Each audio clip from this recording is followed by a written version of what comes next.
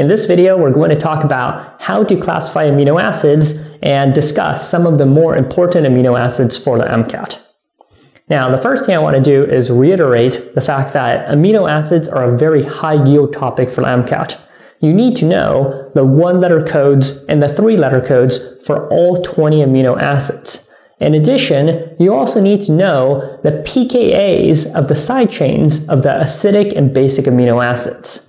Finally, you also need to be able to recognize the structure of the side chains of all 20 amino acids. Now, for this last part, I don't mean that you have to be able to draw the side chains from memory. Again, the MCAT is a multiple choice test. You never have to draw out any structures for any questions.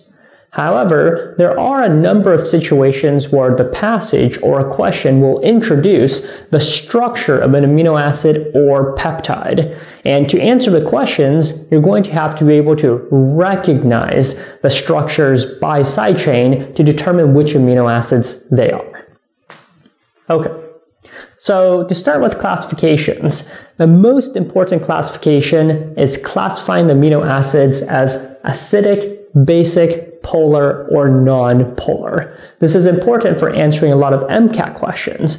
Often you're looking at particular amino acids interacting with other particular amino acids. For instance, non-polar wants to interact with non-polar. We have 2 acidic amino acids, D and E, which are aspartic acid, which has a side chain pKa of 3.7, and glutamic acid, E, which has a side chain pKa of 4.2. Now, aspartic acid and glutamic acid refer to the versions of these amino acids where their side chains are protonated in the carboxylic acid form, as you can see in this diagram. Sometimes you'll also hear the terms aspartate and glutamate. These are referring to the same amino acids, except, as you can see in this diagram, it refers to their deprotonated forms, where the carboxylic acid has been deprotonated to form the carboxylate.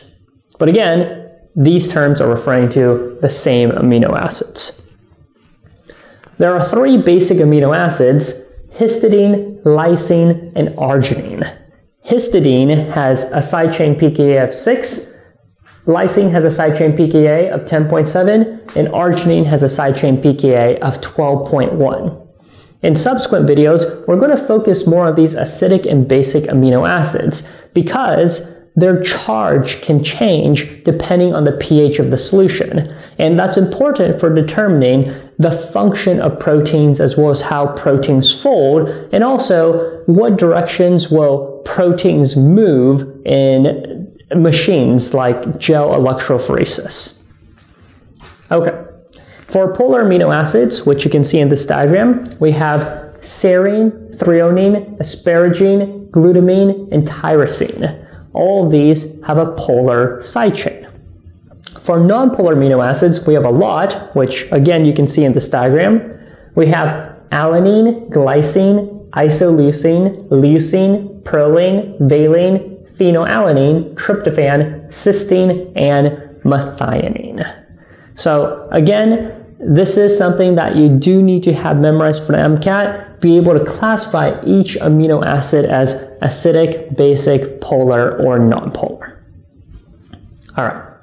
Now, there are some additional classifications that you may see in the MCAT, which is essentially that this classification, acidic, basic, polar, non-polar, doesn't fully describe the functions of all these different amino acids. So we have 2 sulfur-containing amino acids, cysteine and methionine. Both of their side chains contain a sulfur atom. We also have aromatic amino acids.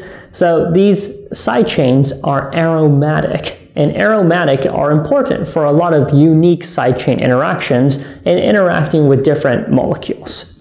These include, and you can see in this diagram, phenylalanine, tyrosine, and tryptophan. Finally, we can classify amino acids if they have the hydroxyl group. So this includes serine, threonine, and tyrosine. Again, you can see in this diagram that they all have this OH functional group. This OH functional group is very important in biology because hydroxyl groups are targets for protein phosphorylation. So if you want to add a phosphate group onto a protein, it often happens on one of these amino acids with a hydroxyl group, though sometimes it'll also happen with our acidic and basic amino acids that we have up here. Okay, so those are the different ways of classifying amino acids that you'll want to know for MCAT. Let's now focus more on a few key amino acids. So the first amino acid I want to talk about is glycine. Glycine is very unique because if you look at the structure of this amino acid, you notice that its side chain is a hydrogen atom. So because this alpha carbon is bound to 2 hydrogens, glycine is the only amino acid that is achiral. All of the other 19 amino acids are chiral molecules with both a D and L form. Now, in addition to being achiral, which is important for glycine in protein structure, it's very flexible, glycine is also important because it is a precursor to pyrrole. Pyrrole, you can see its structure on this diagram. This is a structure that you do need to have memorized for the MCAT. The reason why pyrrole is important is because it is one of the components used to form porphyrins. And porphyrins are important because these structures can coordinate to cations, such as iron. And when they coordinate to iron, then they have special properties. And the most notable example is when porphyrin is coordinated to iron, you can form hemes. And hemes are an important component of hemoglobin, which combine oxygen. Our next important amino acid is cysteine. Cysteine is important because it has a thiol functional group. The thiol functional group is this SH functional group. This is important because the thiol functional group can be oxidized to form disulfide bonds. So if you take a look at this diagram, you can see 2 cysteine residues, both with thiol groups, and they can be oxidized to form what we call a disulfide bond. Now, note that cysteine with EI is referring to the individual amino acid. When you have 2 cysteines forming a disulfide bond with each other, that dimer is called cysteine, except it's with an I instead of EI. So that's the dimer. Now, of course, if oxidation is required to form disulfide bonds, this means that if you want to break a disulfide bond, you need to reduce the bond. So a very common reducing agent that is used in biology is beta-mercaptoethanol. So you might have heard of that term before in your biology or biochemistry courses. Our next important amino acid is proline. Proline is very unique because if you look at its side chain, you have this cyclic structure. The cyclic structure is important for a couple reasons. Number one, it means that this nitrogen, the amine, is not a primary amine, but a secondary amine. If you look at all of our other amino acids, they're all primary amines. The nitrogen is only bound to 1 carbon. The nitrogen in proline is a secondary amine because this nitrogen is bound to 2 carbons.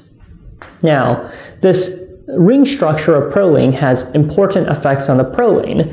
The ring structure is very rigid, and as a result, when you're looking at protein secondary structure, like beta sheets as well as alpha helices, proline doesn't fit very well in those structures. So within a protein, you often find proline in between these secondary structures. So if you have 2 alpha helices and some loop connecting them, the proline is usually within that loop, and it's there because it's able to disrupt the secondary structures, the alpha helices and the beta sheets.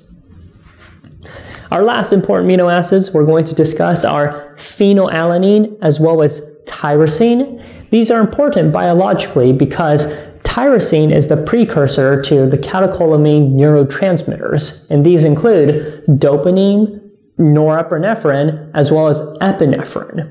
And these 3 neurotransmitters are very important. We're going to talk more about them in our biology videos. Now, while tyrosine, shown right here, is the precursor for those catecholamine neurotransmitters, it is made from phenylalanine. So technically, phenylalanine/tyrosine are the precursors for those different neurotransmitters. Okay, so again, you're going to want to know how to classify amino acids for MCAT, and keep in mind these more special amino acids for the exam.